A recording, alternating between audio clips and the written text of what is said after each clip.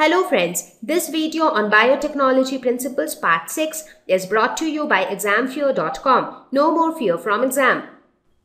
So when do we say that an organism is genetically modified? Now based on whatever we studied in the last two slides, we can say that an organism can be genetically modified by following the following simple steps. First is identification of DNA with desired genes. First of all, we should know which is the desired gene or which is our gene of interest, and we have to locate that gene on the DNA, and then we have to extract piece of DNA with the desired gene. And for this extraction, what do we need? We will take help of the DNA scissors. And which molecules act as DNA scissors?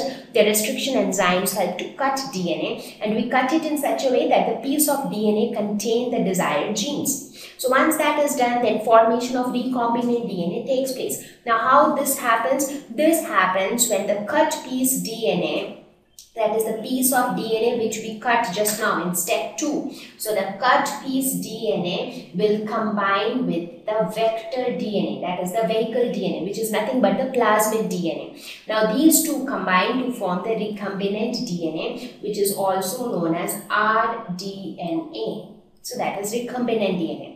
Now once the recombinant DNA is formed, then it is introduced into the host, inside the host cell, and inside the host cell this recombinant DNA will start to produce clones, that is it will start to replicate, and then we say that the multiplication of rDNA starts taking place in the host, and enzyme polymerase, DNA polymerase help in the process of replication.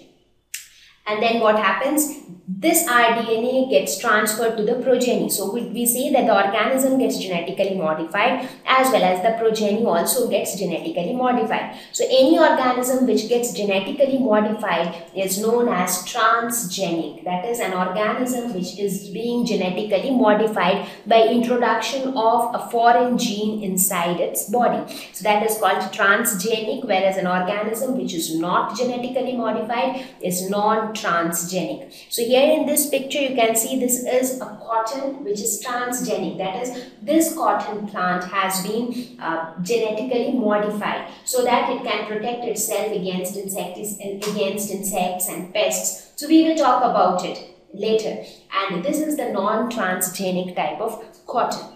So here also you can see this, looking at the picture you might be surprised that from outside it looks like a banana, but inside you see a corn. So this is how the organisms get genetically modified. So it is not only the animals which get genetically modified, a lot of genetic modification is done even on the plants. So you can actually mix and match the genes of different plants. So you can have the outer part like a banana and the inner part like a corn. You can even have the corn kernels of different colors, because what you do is you basically change the genes. You just insert some new genes, and that is how the color of the kernels change. You can also have a combination of an apple and a tomato. Maybe it is an apple from outside and a tomato from inside. So all these weird things which you might see, that is nothing but a result of genetic modification. So now we will talk about the tools for genetic engineering in little more detail. As we saw in the previous 2-3 slides, that what exactly happens in this entire process, and we saw that there are a couple of enzymes without which we cannot even think of the process of genetic engineering, like the restriction enzymes, DNA ligase, DNA polymerase. So they all play very important roles in the process of genetic engineering. So let us see what were the important tools for genetic engineering. So genetic engineering is also termed as recombinant DNA technology. Now by now I think all of you would have understood why it is called recombinant DNA technology or rDNA technology. Why is that?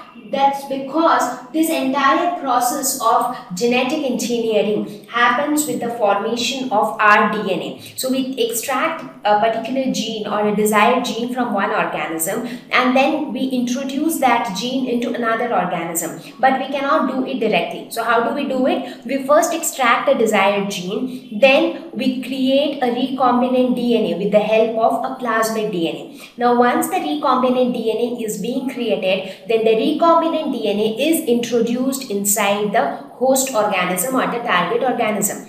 So formation of recombinant DNA or rDNA is very critical here. Without the formation of rDNA, the process of genetic engineering cannot take place. So that is why genetic engineering is also called recombinant DNA technology. So some of the important tools of genetic engineering are restriction enzymes. So we already saw that they are going to be very important because they are the ones which act as DNA scissors, that is, they help in cutting DNA. Vectors, the plasmid DNA, which we saw that it acts as the vehicle DNA, which helps to carry the cut piece of DNA into the host organism. So vector is equally important. Ligase enzymes. Now these enzymes will actually help to stick things. So they act as glue. So without these enzymes, the DNA pieces which are being cut by the restriction enzymes, they cannot be joined back. So when we say that a recombinant DNA is being formed, how is it formed? When a small cut piece DNA is attached to the cut plasmid DNA. So how are they joined together? So that linking is done by the ligase enzymes. Host organism, extremely important. Without the host organism, what will we do with the rDNA?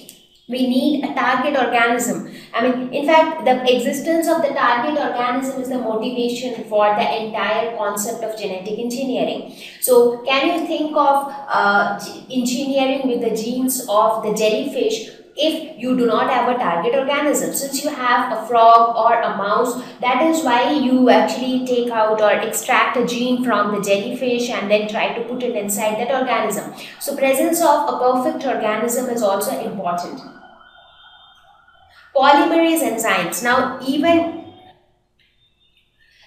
after the DNA or the gene is being introduced, and then the polymerase enzymes. Now even after the recombinant DNA enters inside the host organism, so the multiplication or the replication of the DNA is important, and in that replication helps the DNA polymerase enzyme which is present in the host cell.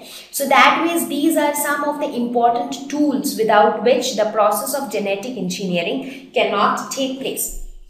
So now what we'll do is we will talk about each of these tools in detail one by one. So we will first talk about the restriction enzymes, where we will see how exactly the restriction enzymes work. Thank you. Please visit www.examfear.com to watch more educational videos with a better experience. Please do not forget to like and subscribe to our YouTube channel for latest updates. Thank you once again.